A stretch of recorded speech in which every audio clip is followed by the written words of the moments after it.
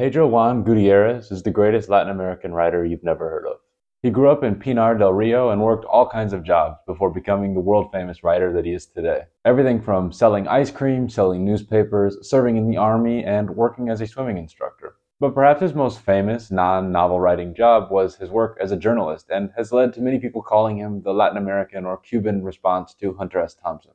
And while I generally think that it's not entirely useful to compare writers with each other and call somebody the French X or the Russian Y, I think that Hunter S. Thompson and Charles Bukowski have a lot in common with a lot of Gutierrez's work, and if you are a fan of them, you're likely to be a fan of him as well. Many view Gutierrez as the king of Latin American dirty realism, while others prefer the newer label of obscene hyperrealism. Regardless of how you want to classify his work, he became famous for his brutally honest depictions of the Havana underbelly and his writing that tells the story of disenfranchised, abused people in a way that is both incredibly realistic, incredibly graphic, but also incredibly beautiful, hopeful, and he conveys this joy of life that you see very, very prevalent across Latin America, irrespective of social class. People tend to have very polarizing opinions of Gutierrez, positive or negative. In my opinion, some of the best parts of Gutierrez's writing are these little bits of just reflections and almost mundanity in the midst of all the crazy reality or the crazy stories that he's telling of these Havana underclass members. One of my favorite passages from the story we're about to talk about later in the video goes as follows.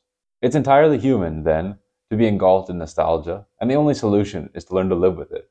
Maybe, if we're lucky, nostalgia can be transformed into something sad and depressing, into a little spark that sends us on to something new, into the arms of a new lover, a new city, a new era, which, no matter whether it's better or worse, will be different. And that's all we ask each day. Not to squander our lives in loneliness, but to find someone, to lose ourselves a little, to escape routine, to enjoy our piece of the party.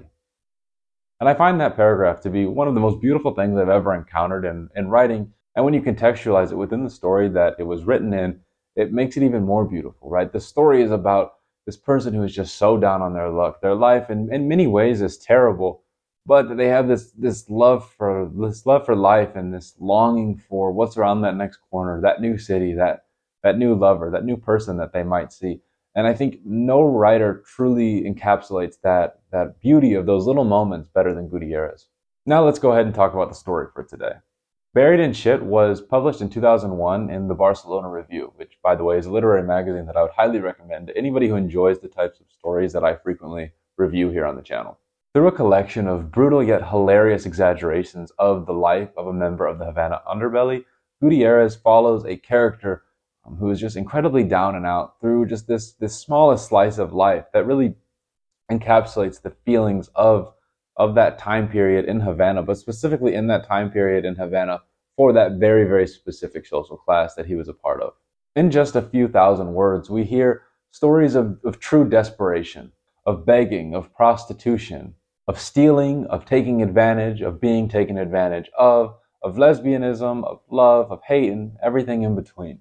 And we see all of this before settling on the main character, who is really the star of the whole story. Gutierrez calls him Super Prick, and Super Prick was a performer in the red light district of Havana. He had an incredibly successful yet incredibly melancholic career, which left him with nothing except for his entire soul and the essence of his personhood being excavated for the betterment of others, particularly of others of a higher social status than he was. His story is essentially the tale of how othered people, in this case, black members of this Havana underbelly, are continually taken advantage of, and they're mined in an essence of everything that society feels like they have of value until they're nothing more, and then they're just eventually discarded. Gutierrez develops this further by illustrating how these people don't even have control over their own bodies. Super Prick, despite working in a sex show and being famous throughout Cuba for his performance, has never been able to actually have sex with his wife, but has rather spent a lifetime performing with his co-star called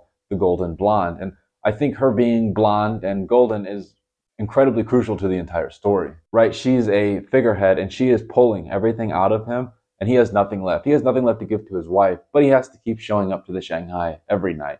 He has to keep performing. He has to keep doing what they tell him to do. Otherwise, they don't eat, right? And dying is always worse than living in humiliation, or at least in the eyes of many it is. We see this terrible excavation of his core essence in a passage near the end of the story, which was one of the saddest things that I've read in quite some time. Gutierrez writes, "He lifted up the small blanket that covered his stumps. He no longer had prick or balls. Everything had been amputated along with his lower limbs. It was all chopped off, all the way up to his hip bones. There was nothing left. A little rubber hose came out of the spot where his prick used to be and let fall a steady drip of urine into a plastic bag he carried, tied at his waist." And so we see this performer is at the end of his life. He has nothing. The thing that made him famous is physically and quite literally non-existent anymore. They have taken everything that they perceive of value to him, and he's been left to die alone. He's been deprived of the opportunity to fulfill any of his life's real or true functions, but rather used as a tool, as a means to an end. And I think that this story illustrates that in a way that doesn't just make you feel bad like a lot of modern stories will, but it makes you laugh. It makes you feel joy while you're reading it.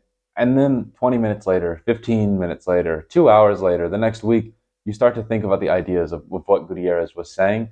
And then that's when like the true meaning of everything starts to marinate inside of your head. And you start thinking, oh, wow, I think maybe this isn't just a funny story about the Havana red light district, but this is actually an allegory for how these people are and were still treated today, both in Cuba and beyond. And I think that's the most valuable takeaway from reading any of Gutierrez's work, but particularly this story.